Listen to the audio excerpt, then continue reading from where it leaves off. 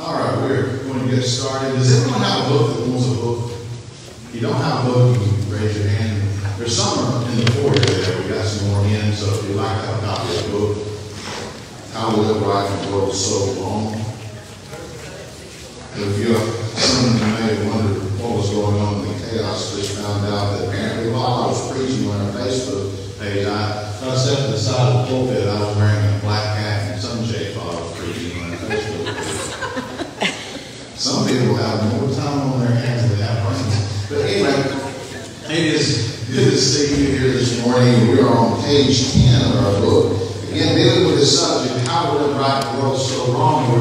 We've been using Moses, Brother Winkler using this book. He's used Moses as an example for us of how to do this. He is a great example because of the things that was going on in his life that led him to this point of being what we know as the great deliverer. Somewhat a Christ-like individual. He was the deliverer for the children of Israel, bringing them out of that Egyptian bondage. And going through the things that he did those first 4 years of his life, remember he lived as a prince. Pharaoh's daughter was rearing him in her home. And this, at that point in time, Egypt being the main world power and the wealth and prestige that they had, that would be given to Moses. But he chose to suffer affliction with the children of God, then to enjoy the pleasure of sin for a season, as we talk about in Hebrews chapter 11. And so, as we move into point number 4 of this study, he says that Moses did not go wrong because he had a proper sense of values. He didn't go wrong. Now, remember, I want to keep emphasizing that concept of going wrong. What does that mean? When we say to go wrong? Anyone? You got some distance here, and I speak up. Stay wrong. Do I? He didn't stay wrong. He didn't Stay go wrong. to stay wrong. Made mistakes. Totally apostatized. To totally reject God. He slipped up, made mistakes, as we all do, but he didn't go wrong and continue in the wrong state because of these things that we've been talking about. So he didn't go wrong because he had a proper sense of values. Moses, going back to Hebrews 11, he esteemed the reproaches of Christ greater riches than the treasures in Egypt. He esteemed the reproach. Now, I want you to think about the word reproach. What does that mean? When you hear the word reproach, what comes to mind? This is a Bible class, sermon notes. I know y'all don't talk because you can't hear you imagine having a picture up, right? Okay, I guess. Reproach, does that not give you the sense of someone belittling and putting you down? Shaming you, talking about you, those kind of things? Talking down to you, talking down about you. He esteemed the reproach of Christ. The concept, he didn't fully have a concept of Christ at that point, the Messiah, as we have today. We're living in hindsight of that, right? Moses was looking to the Messiah coming. As was Abraham, the promise made to him in Genesis chapter 12. He was looking to that promise. Moses was looking to that promise. We're looking back at the fulfillment of it and looking forward to him coming again. But the reproaches of Christ, think about that. What does that mean? To do what's right has always brought a level of shame from the world, hasn't it? There's no saying about swimming upstream. You get that concept? It's a lot harder to swim upstream because the current's coming against you. The world is a current, and we as Christians are having to navigate upstream through that current. And it's always forcing and pushing on us to just go with the flow. If you've had water damage, you know that water takes the path of least resistance. It's going to find its way in. There's something you try hard to get it. It's going to find its way in. Roaches and rats do too, don't they? All those concepts that we see they picture what we're talking about with the Christian life. We've got to be careful. We've got to guard against. We've got to seal our homes. We've got to seal our hearts to keep that moisture damage out, the sin damage out. We've got to seal our homes to keep the vermin out, the sin of this world out. And you know what happens when you shine a light on a room full of roaches? They scatter. That's what God's word is. It's a light to shine on that. that sin of the roaches in our life make it scattered. That's why we got to keep the light on. Keep that line on their life. Moses didn't go wrong because he esteemed the reproach of Christ as greater riches than the treasure of Egypt. Now, again, I don't think we can really, most of us appreciate what kind of wealth we're talking about here.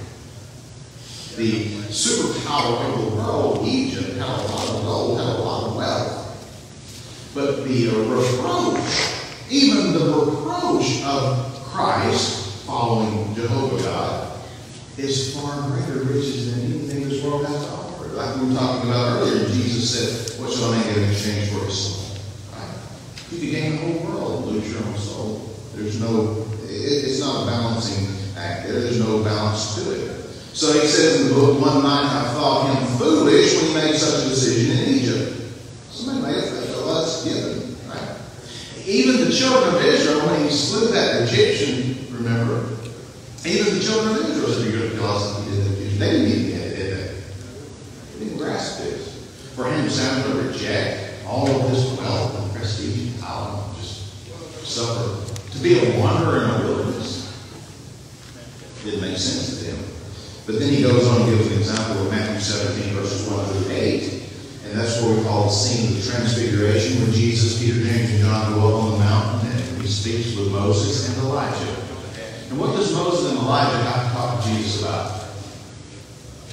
Better remember the scene?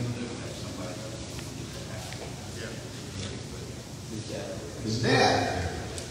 How Jesus was going to die. These are Moses and Elijah. These great, Moses representing the law, Elijah representing the prophets, and these great faithful men who went to their reward in paradise were still in need of that sacrifice of Jesus. That's how powerful that is. But nevertheless, when you look at the fact that Moses is allowed to be there on that scene and talk to Jesus, did he choose well? Of course he did.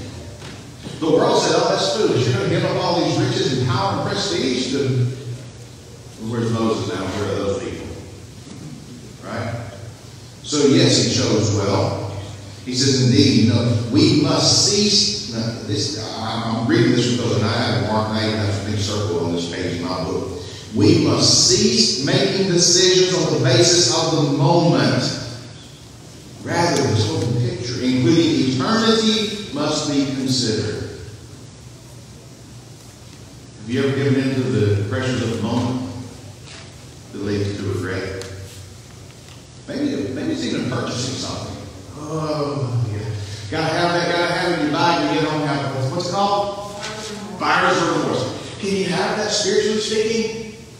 Yes. Yes. We need to challenge ourselves and do as he says here and cease making those decisions based on the moment. Go sleep on it.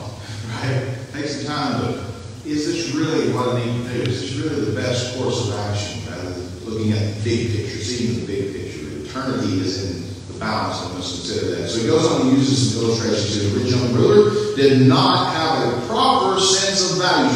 I want to tell you something. The rich young ruler that we talked about in Matthew 19, he had a sense of value, didn't he? He had a sense of value. Clearly, we all have a sense of value. But note what Brother Winkler says in the book. He didn't have a proper sense of value. Proper sense. Well, what was that scene about? Verses 16 through 22. He comes to Jesus. He wants to know what he needs to do to inherit eternal life. He said, mentions the Old Testament, mentions the law of Moses. He said, oh, I've done these things like you do. So when you look at the scene, he comes to the right source. He asks the right question. He gets the right answer. But he has the wrong attitude. Right? Yeah. He didn't have a proper sense of value. Where was his value? Jesus tells him, go and sell all that you have, give it to the poor, come and follow me, and you'll have treasure in heaven. What did he say? What did Jesus say next? He went away sorrowful because he had great riches. He went away sorrowful because he had great riches. Which many times I've heard preachers say it, and I've said to myself, the riches had him, didn't he? That was more of the scene. We don't read anywhere where Jesus revisits that scene, do we? We don't have anything to indicate that he ever crossed paths with that young man again. If that's the case, what are we led to believe? He perished with his riches. He went away lost, didn't he? Because in his mind, the wealth that he had accumulated. Now think about it, step back from it and go back to it again. He comes to Jesus and says, what do I need to do to inherit eternal life? And Jesus said, keep the commandments. And he says, what? Why was he doing that? Have you ever stopped and said, why was he keeping the commandments? Are you ready for it? I got an answer for you. He wanted eternal life. But when he had to balance the value of eternal life and holiness and being with God and his riches, what won? What wins the majority of the time with mankind? The cares of this world. Even in the church. Even among us. We go to services whenever the doors are open. We do our best. We read our Bibles. We pray. We give them everything. We take the Lord's Supper. We bow our heads and we focus and we pray and take the Lord's Supper. Sometimes, like Tim will say, we go through emotions, but a lot of times we're focusing on what Jesus did for us. But you get us to where we have to really do the balancing act and determine, am I going to choose my worldliness or am I going to choose righteousness? Where do we go most of the time? Goes back to that old saying, the more a cake than eat it too. You hadn't mentioned cake. You remember now I'm thinking about it.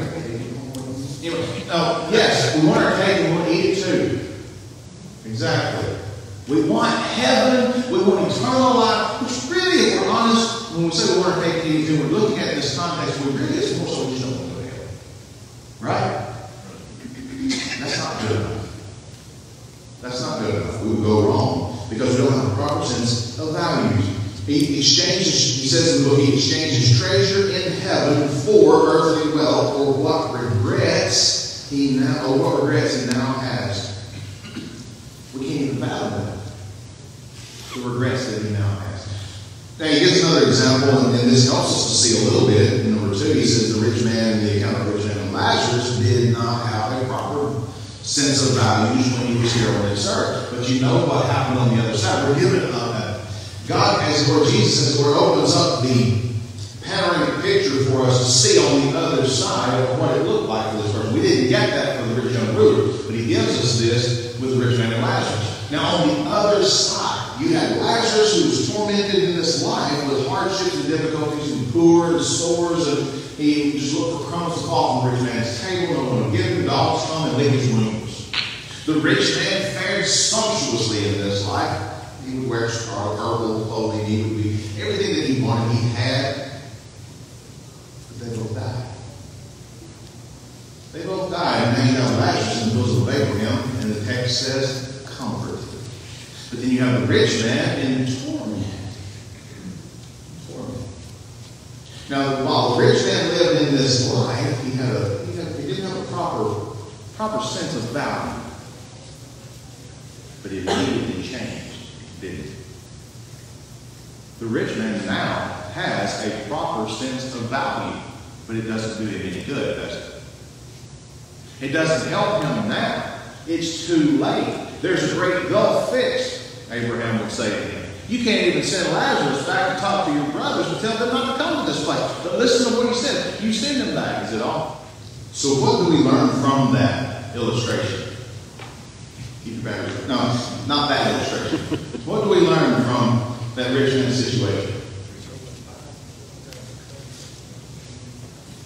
There's a lot of things to learn. First one that comes to my mind is that the decisions we make in this life, determine our eternity. And once we cross the threshold of death, that's it. He said the decisions we make in this life affect our eternity, and once we cross that threshold, it's too late. That's exactly right. Get it right now. Learn what matters most. Now, this is an adult pastor for the most part. Pretty much everybody here, parents or grandparents, things like that. This is why God set up the family first. Because the sense of values that our children have start where? With what they see in us. what they see in us, how they see, this matters to me, lots of this will matter to them. If the church stuff is just a good thing to do, that's all it'll ever be. But if it is your life, they'll see that too. And it's important for us to get that right. We are not physical beings with a spiritual side. You understand that? We are spiritual beings with a physical body. Now, is that just semantics? No, it's a mindset, number one. Remind us of what really matters. Having a proper sense of values. It says he chose to have his good things. And key on it, he chose to have his good things on time side of eternity, while Lazarus chose to have his on the other side. See, Lazarus couldn't really change his physical circumstance. He was in a bad situation. But he didn't live for his physical, he lived on the other side. The proof is in the pudding, as the old saying goes. He received on the other side. Their choice determined their inescapable destiny, which is exactly what the way was talking about. Their choice determined but note again how Brother Winkler phrased that. Inescapable destiny. It's not set now what your destiny will be. It's set when? When you die. Think back to Hebrews 9:27 that we mentioned briefly in the sermon a while ago, and you've heard it many times, especially at funerals. It is appointed unto men once to die, and after this, what? Judgment. See, it's when the judge says guilty or innocent.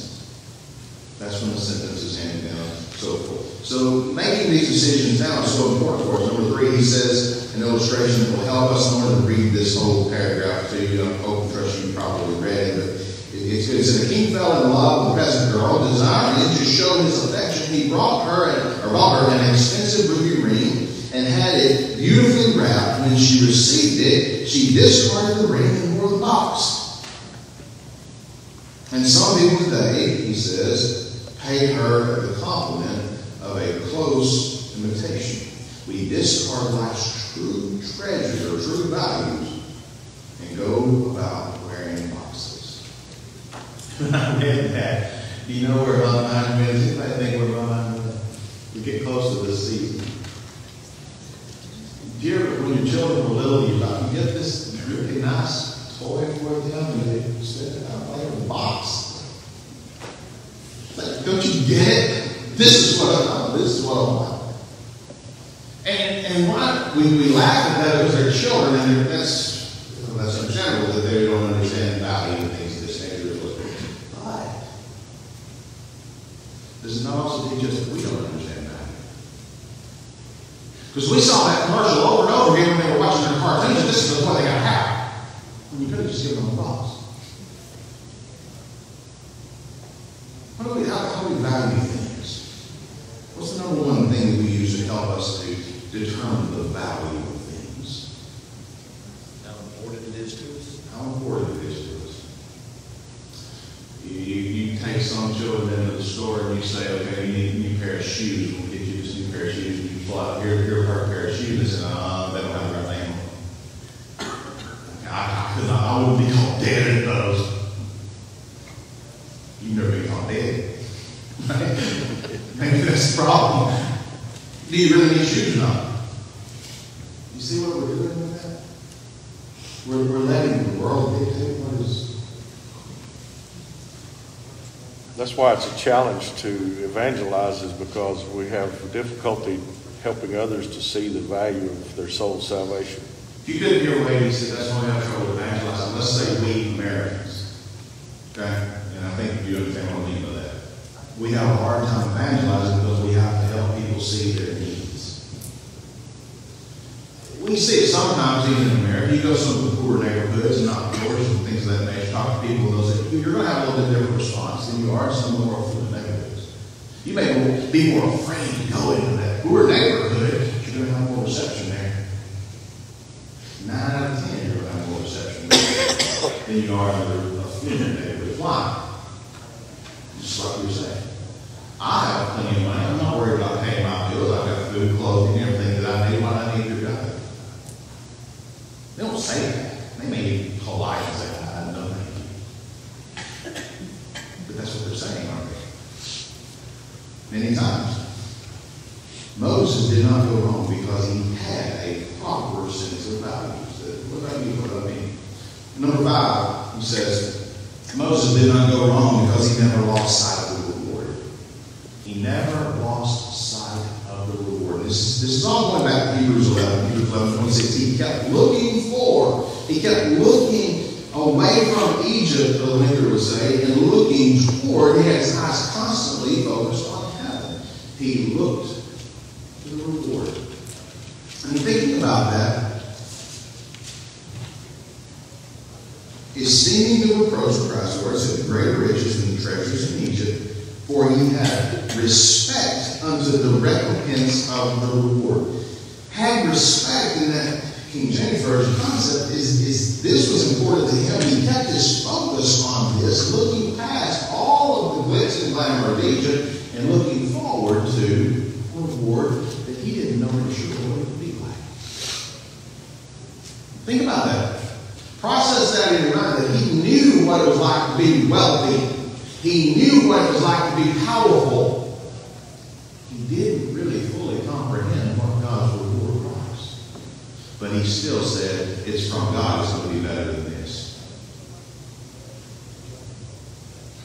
Does that hit home with us? Do we take time to consider that? He looked to the reward. He kept on looking away from Egypt with his eyes being constantly directed toward heaven. So he understood that God is a rewarder of those who diligently seek him, as we already know earlier in the chapter of Hebrews 11, verse 6. A rewarder of them that diligently seek him means I've got to put forth effort in this. Why? Because in this sense, we're like God. God's made us like him. We're made in his image. So we have this in common with God. God understands how valuable he is to you by how much effort you put into it. What determines whether or not you're in a good relationship with someone? You ever thought about that? What is the determining factor that lets you know that you're in a good, whether it be husband or wife, parent, children, just friends? How do you determine you're in a good relationship with someone? Isn't it about the effort that they put into the relationship? You know, if you're constantly doing and giving and bending over backwards to strengthen this relationship, and they're never responding in kind, I can't remember his name. Is it Small? No, not Small. There's an author of the book, His Knees Hurting. I can't remember his name. Gary Small. His Knees Hurting, the book has been used in counseling, marriage counseling, so he uses a terminology in there. He calls it a love bank. We all have a love bank.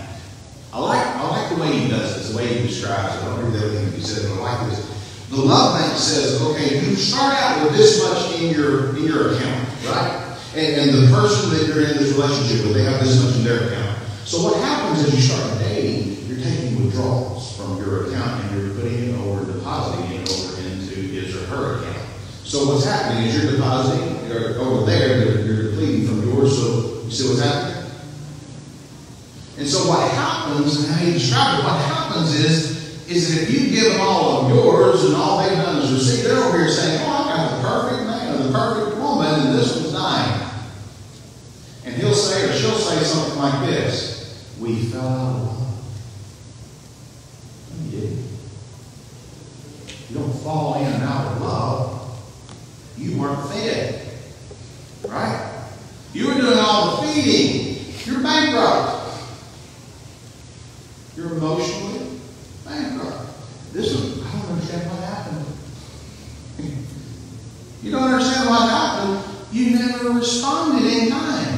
See, the idea is that as this one is withdrawing and depositing, this one's receiving, but this one's also withdrawing and depositing at the same time. You keep. Oh, there's going to be some of this, a little bit here and there. You know, her presence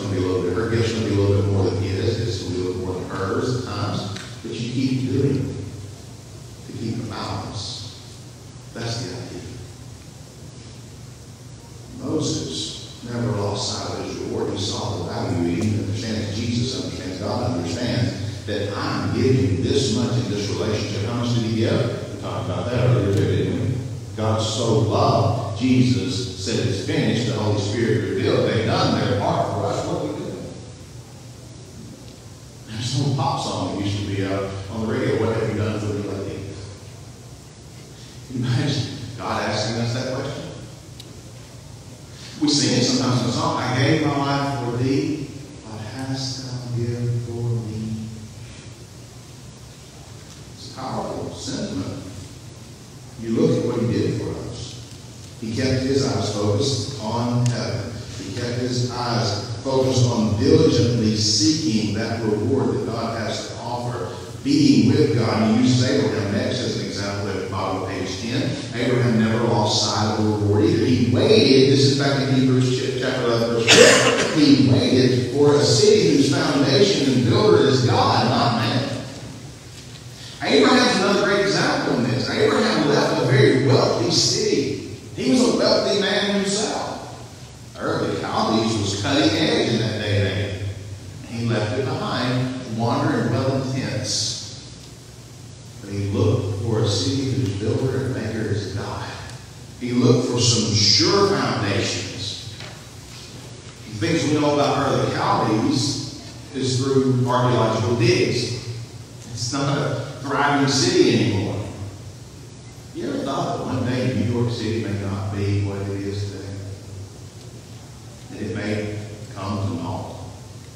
Say, oh, New York never do that. Detroit's kind of showing us a good example of it, isn't it? It was once a lot different than it is today.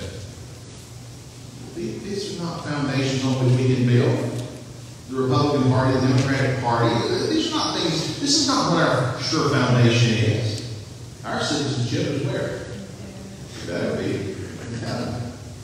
See, he goes on and says, Paul never lost sight of his reward either.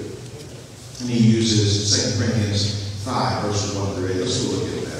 2 Corinthians 5, verses 1 through 8.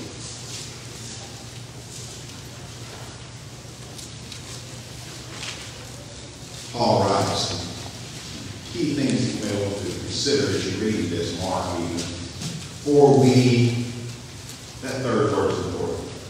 For we know. Not we assume, we hope, we wish. He says, for we know that if our earthly house of this tabernacle were to dissolve, we have a building of God, a house not made with hands, eternal in the heavens. For in this we groan earnestly. What does that mean?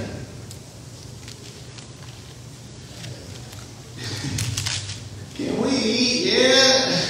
Is lunch ready? Y'all might be thinking that right now. You know, I skip breakfast. Can we eat yet? Mom, is lunch ready?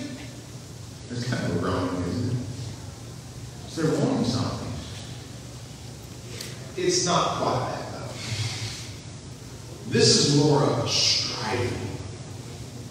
Putting forth that effort that we already talked about in Hebrews 11, diligently seeking it. For this we groan, we strive, we endure.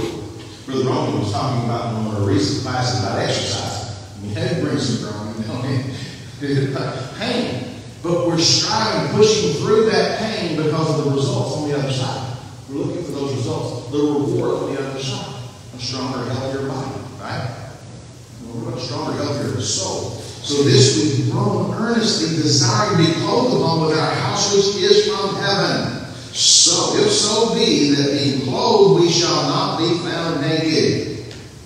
For we that are in this tabernacle do groan, being burdened, not for that we would be unclothed, but clothed upon, that mortality might be swallowed up in life.